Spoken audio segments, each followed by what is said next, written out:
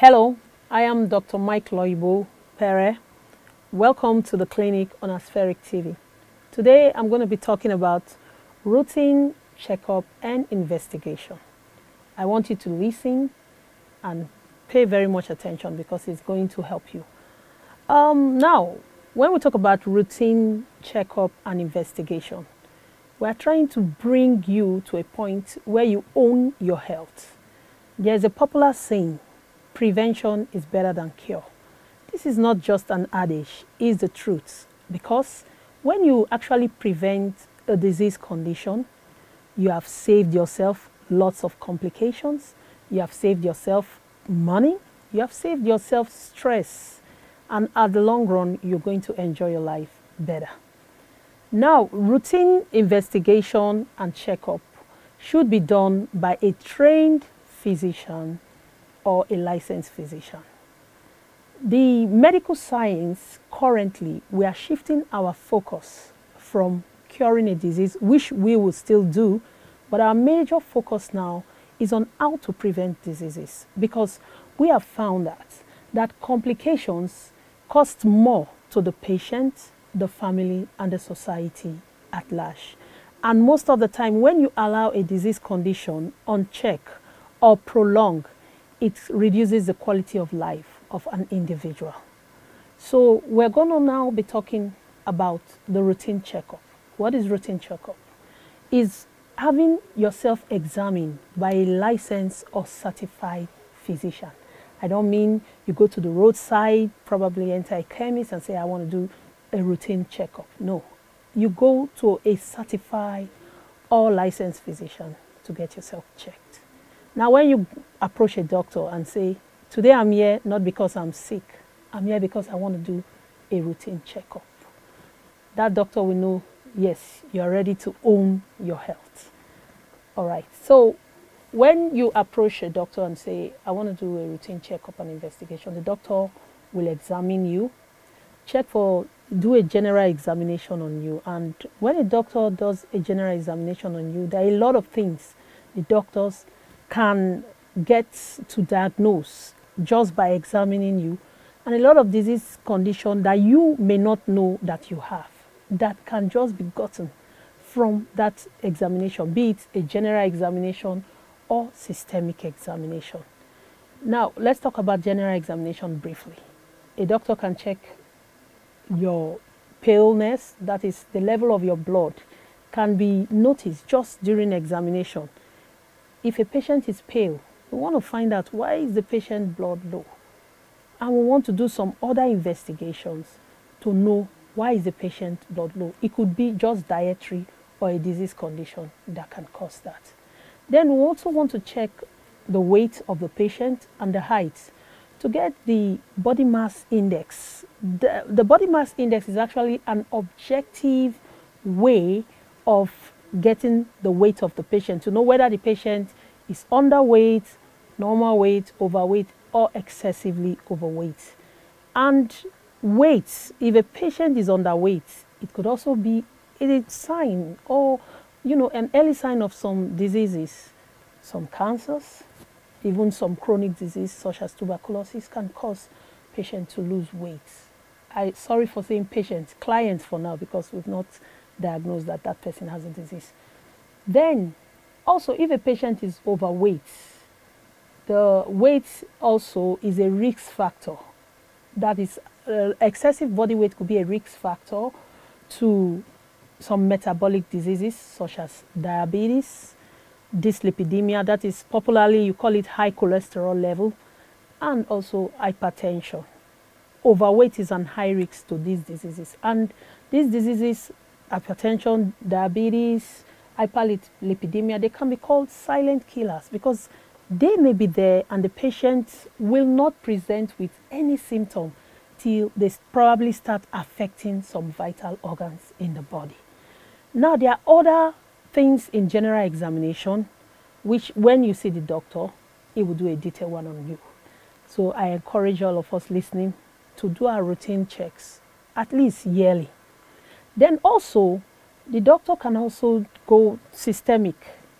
Major system that the doctor will want to check is the cardiovascular system.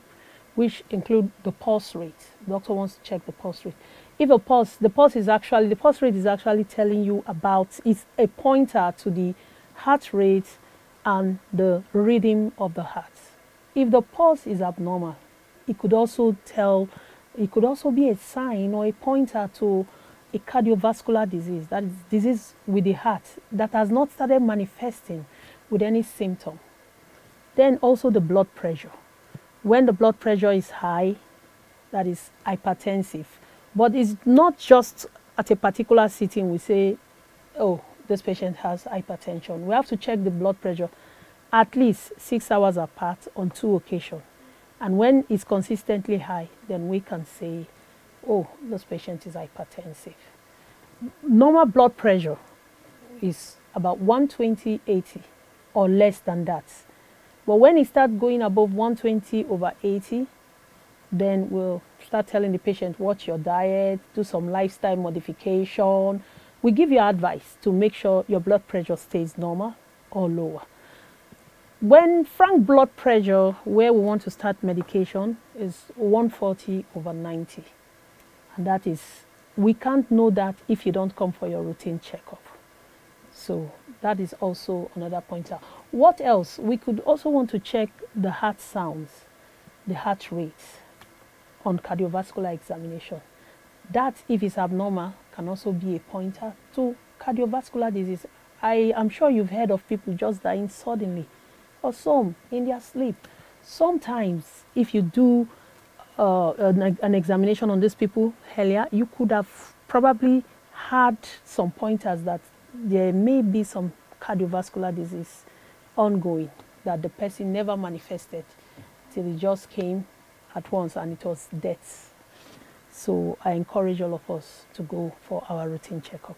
There are other investigations or examination the doctors may want to do, depending on what the examiner observed during your routine checkup. Then some routine investigations, I will just state them. We have full blood counts. The full blood count actually will tell you the blood level of a patient. When the blood level is low, that is, we call it anemia. Anemia could be a pointer of poor diet or other diseases that may be sinister, not presenting with any symptom at all. But just because we did a full blood count, we found that the blood level was low. Then we'll dig in, do more we'll do more investigations to find out why the anemia is there. Then we also would want to check for the white blood cell count. Some cancers could present with excessively high white blood cells counts. And we also want to do some blood tests such as the kidney function test. Now, early, if you catch a chronic kidney disease early enough, you can reverse it.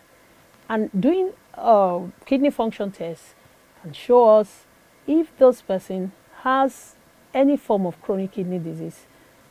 Is a pointer, actually. When we notice a level of creatinine, it's actually a chemical in the biochemistry. If it's high, we also want to say, okay, what's going on? Should we do a renal scan?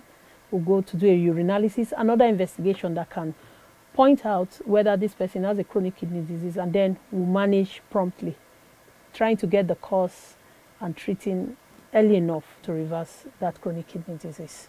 Also, we want to do a liver function test. Liver function test, if there's an abnormality, it could also be a pointer to some diseases such as hepatitis B, C, which most of the time will not tell you is there in the body. The patient may not present with any symptom, but it's just ongoing, progressing until it starts causing organ damage. And sometimes it may be too late to save the patient. We want to do uric acid. It's also a chemical in the body. When the uric acid is high, it could also affect the kidney. It could cause pain. And then when we see a high uric acid level, we advise you on diet. And sometimes we also want to manage with medication so there is no complication for high uric acid level. We also do other investigations such as serology. Serology is doing HIV, hepatitis B, hepatitis C screening. We do that I advise people that have high risk lifestyle, such as those that have multiple sexual partners, to do this at least every year. Also, when we come for further episode, we'll be talking about how to prevent some of these sexually transmitted disease by your lifestyle. But I would advise those who have multiple sexual risky lifestyle, such as those with multiple sexual partners, to do this at least yearly. Also, health workers, we also advise them to do this screening yearly because they come in contact with lots of blood and body fluids. Then for male specific, there's an antigen we call prostate specific antigen. Prostate specific antigen is actually an antigen produced by the prostate gland, and it could be a pointer if it's high, if it's abnormal. It could be a pointer to early prostate cancer, which if we address on time could save the patient. So for male above 40 to 65, we encourage to 79 actually. We encourage you to do your prostate specific antigen yearly. Also, we have some radiological tests we encourage for women, such as the mammogram. Mammogram is an X-ray of the breast, early detection of breast cancer, which could be life-saving. Now, a female of 40 and above, we encourage you to do a breast mammogram yearly. When you get to 55, we also encourage you to do it 2 yearly till you get to 79 or 80. Then also for the female, we also encourage pap smear. Pap smear is actually an investigation to check for the state of the cervix. The state of the cervix, so we can prevent cases of cervical cancer. Now, if a female goes in, she does a pap smear, it could pick out early changes that is suggestive of a cancerous lesion. And when that happens, we have saved a woman from going into a stage where the cancer would have spread to cause death. Now, we also encourage generally male and female, to do an ECG. When you are 40 and above, you can at least do an ECG yearly. What is an ECG? An ECG is electrocardiography. That is, it checks, is a graphical presentation of the activity of the heart. When you do an ECG and we find some abnormality, we want to dig in and know the state of the patient's heart and know if we are to do what we call prompt management of any form of debilitating heart disease. These are some of the tests that we do on routine investigation. The list is not exhaustive, I must say. Now, there are some specific investigation that the doctor would want to do after examining you. He may notice 1 or 2 things that he wants to also check.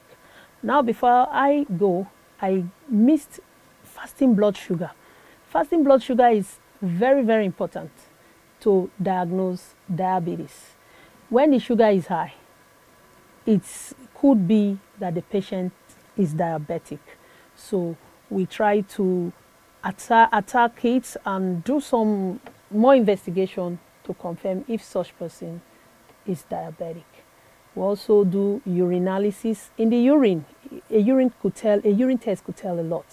If there's protein in the urine, we want to check why is that. Is there infection?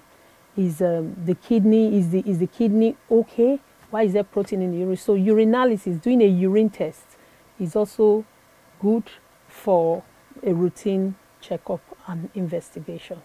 So that's not, I won't say all, because we are going to take questions, and then when we come back for next episode, we'll answer those questions. So if you have questions, you could just write it on the box, and then we'll answer it for the next episode. So I think with this little talk with you, my viewers, I've been able to encourage you to at least go for your yearly checkup with a certified physician or a licensed physician, so you can save yourself some complication, long-term effects, costs, and stress. Thank you. All right. I remain Dr. Mike Loibo Pere. See you next time.